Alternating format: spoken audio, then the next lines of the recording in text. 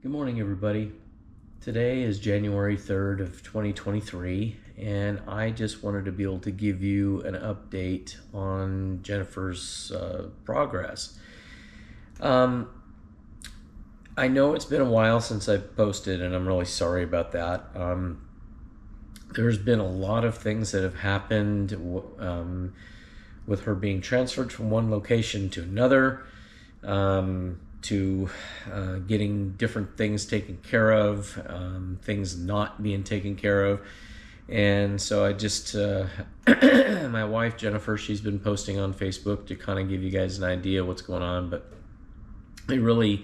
it's just been ultimately right now I'm very happy with what has happened, but it's just been a nightmare. What we're finding out is that UC Davis originally, when they how do I say this? I'm a lot more educated than I was 3 months ago when this happened. UC Davis did a really good job about being able to save Jenny's life. But then came the time where they said, oh, well, now, whether for whatever reason they didn't want to accept the amount of money that the insurance company was paying, or the insurance company wasn't going to pay, or whatever, they convinced me to move her to an acute care facility in Folsom, California, where they did, I'm going to say at best, an okay job. But they sent her there with her feeding tube in, and she still had the kidney drain in, and of course she didn't have her skull cap on. And so we managed to at least get one appointment for her arm, of all things, because she had to have all that work done to her arm, and it was a follow-up with a surgeon there, and they had transported her there without her helmet, and of course she didn't have a skull cap, so if something would have happened, she probably would have died. So he told me, he's like, Scott, you've got to be able to get her skull cap back on. And I said, I am trying as hard as I possibly can, but I can't get anywhere with UC Davis. And he says, well, we'll make that happen. He goes, I'll make that happen. So a day later, he actually got UC Davis to go ahead and start scheduling everything.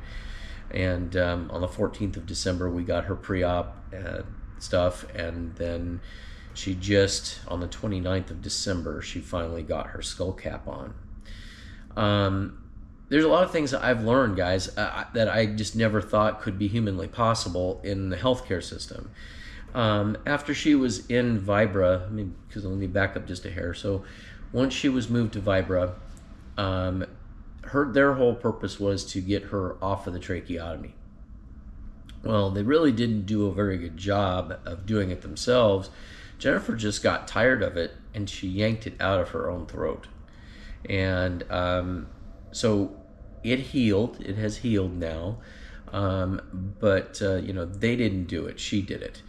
And like I've been telling everybody on Facebook, that Jenny's making baby steps. So she's like an infant with a little bit of knowledge, and so she knows that certain things aren't right, and so she's trying to do the best she can. And so anyway, they transferred her after 30 days. They transferred her to another facility in Roseville, and they were not told, the Roseville facility was not told all of the things that Jenny needed. And so after talking to them, and the biggest one was that they were having to put her in a bed that did not have side rails. And Jenny moves all over the place, and without a skull cap, she could have fell out. So the facility agreed with me, and they went ahead and they forced the hand and pushed to, they just actually called an ambulance and made Sutter Hospital in Roseville take her, which then was a living nightmare, because every day they wanted her out. Every day they couldn't get her out fast enough. So anyway, when we finally got her transferred over to back to UC Davis,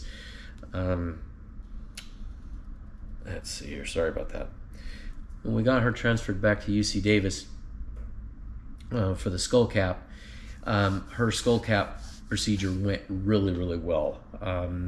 Jenny's she's starting to look more like Jenny again, and already, like the surgeon had told me, that she's going to be able to think and function better, and she is already. She's making leaps and bounds progress going forward right this minute, and so we're just hoping that that will continue. The drain tube that was in her kidney, that ball got completely dropped. When she was in the other hospital, they just left the tube in, and then they said, "Oh, hey, it's dried up. It must be okay." And when she got over to the regular hospital, she had an infection, and they had to pull it out because it had dried up. It had gotten plugged, and then the tubing got dried up, so they had to go back in and redo it. And now the drain is just draining. And I asked the doctors what's going on with that, and they said, well, it'll continue to drain like this forever. It's right in the urine tract. So I told UC Davis this time around, I said, you're gonna fix this before she leaves.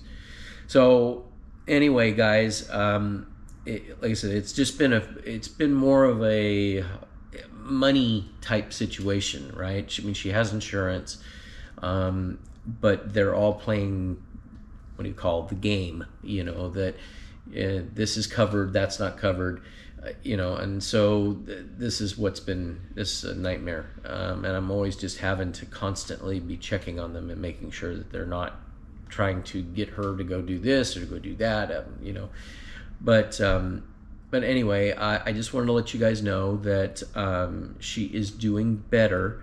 And when I say better, she's awake. She can, I think last time I told you, she could only track to one side of her body as far as her eyes. She can move her head now. She can track both ways. She understands that her name is being called. She looks that way to you. And last night we tried something because, like I said, it's just been one thing after another. So we tried different things. And yesterday we put up some flashcards. The flashcards were like, a pig and a sheep or a dog and a cat and that type of thing. And we put them up there, and I put 2 up there, and I said, which one is the cat or which one is the dog or whatever. And we tested her 7 times, and she got 6 out of the 7 correct. And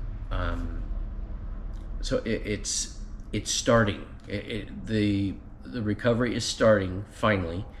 Her arm is physically back together. She's not moving it much. She can, but she just has not. Same thing with her right leg. Same thing. She moves her left side of her body really, really well. But we'll continue. I know it'll just continue to get better as she's going, right? I mean, she had the surgery on the 29th, and today's the 3rd, and I'm talking about what happened on the 2nd. So, only a few days, and things are starting to come back to her. So I'm praying that it continues.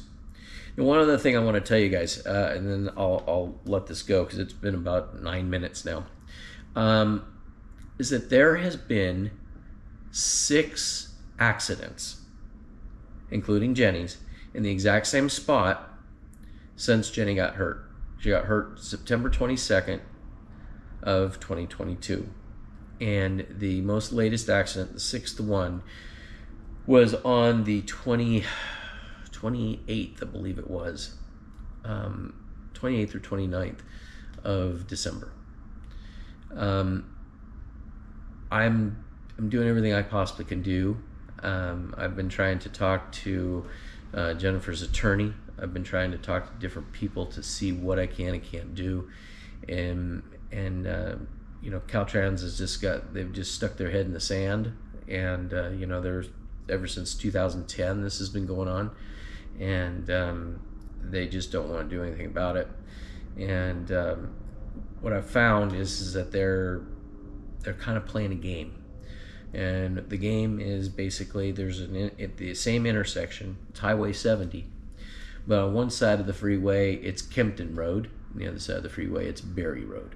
It's the exact same intersection. But if you split the load down, where the accident's over here and there's an accident over here, right? It doesn't look so bad, at least on paper anyway. So anyway, we're getting there. We're getting there. But it's just been a long road. So anyway, guys, but on an up note, she's doing better, and I'm happy. So I just wanted to fill you in on all the things that I have had to deal with here lately. But anyway, guys, again, I know I've released some videos, a few different videos, and I appreciate you guys watching them. I've got more that I had already done, and I'll just, I'll release them, try to release them on Fridays. And I will try to do a better job about keeping you guys all up to date on what's going on with Jen. Hopefully now that she's not physically damaged. She's got a little hat over her, like a little hoodie over her head, while everything's healing. But she looks better, and for her privacy, that's why I didn't post any pictures, because I didn't want her to be seen the way she was. When she gets better and she wants to post pictures, then that's up to her. But now she looks human again, and so we'll probably go ahead and we'll post some of her videos now, because it's she's doing some really cool things. I mean, she's now feeding herself with ice. She's brought her a Starbucks, and she actually drank some Starbucks out of the straw herself. So anyway, guys, yeah, she's doing a lot better. I apologize. Was getting ready to edit this video and realized that the camera just shut off on me. But the main reason I'm just continuing it on here real quick is I just want to thank everybody for all of the stuff that you guys have done. You guys, there's so many of you that have donated, so many of you that have sent different things in the mail, stuffed animals, cards, so much stuff. The car shows, we've had a few different car shows and fundraisers that we've done, and that was awesome too. But I just want to thank you guys all for everything. And so I will try to do my best to keep you guys updated. I know I'm not the best at it. I just get consumed with all the other stuff, and then it seems like, oh, I'm gonna do this, and I don't. But I just want to thank you guys all for your prayers. All of you that have come to visit Jennifer, because she was part of our Corvette world. She was going to those car shows. She was doing all the things. She was on some of my videos. And some of you have reached out. You guys have gone to see her in the hospital, and that really means a lot. So anyway, guys, I'm just gonna cut it as short as I can here. I just want to tell you guys all thank you, and we'll keep you updated. And now that she's starting to look like a human being again, she won't mind her pictures the way it is now. But before, it wasn't good for her stuff to be seen like that. I didn't want her kids to see her like that. And so anyway, enough of that. Just want to tell you guys all thank you. Thank you guys again for watching my channel. It means a lot. And I'm going to try to re-engage with the channel more and get that going again. Because what I found is that it is a little therapeutic for me. It's the one thing in my life that I can kind of control right now. So anyway, guys, again, thank you for watching, and we'll talk to you later, okay?